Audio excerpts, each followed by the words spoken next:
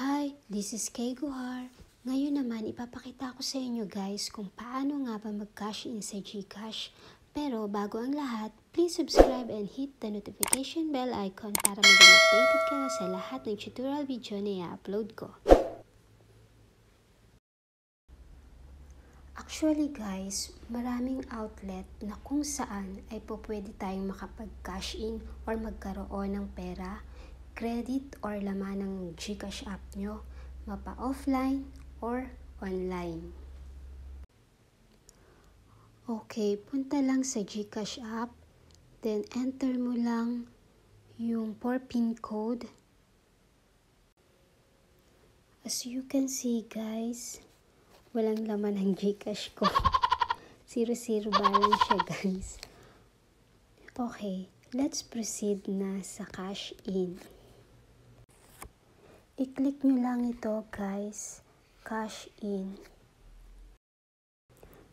So dito na tayo sa mga outlet na kung saan pwedeng mag-cash in. Pwede kayong mag-link ng accounts nyo, may over the counter, may online banks na pa pwede. Ang dami guys. Depende na lang sa inyo. Ito yung mga may new partners, dalawa, Ministop and Alpha Mart.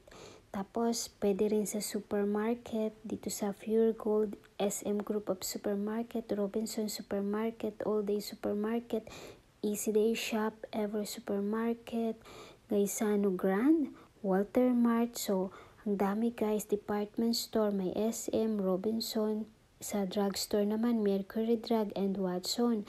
Sa gas station, pwede rin, sa Sea Oil and Patron. Sa logistic, yung LBC. Ang dami guys, super cool, diba? O may pawn shop pa, Bellarica, Tambunting.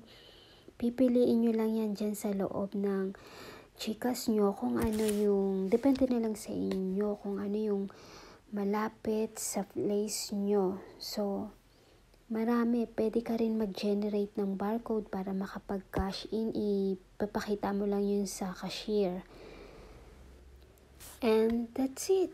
So, I hope nabigyan ko ulit kayo ng kaunting kaalaman through Gcash application. Don't forget to subscribe and hit the notification bell icon. Thanks for watching!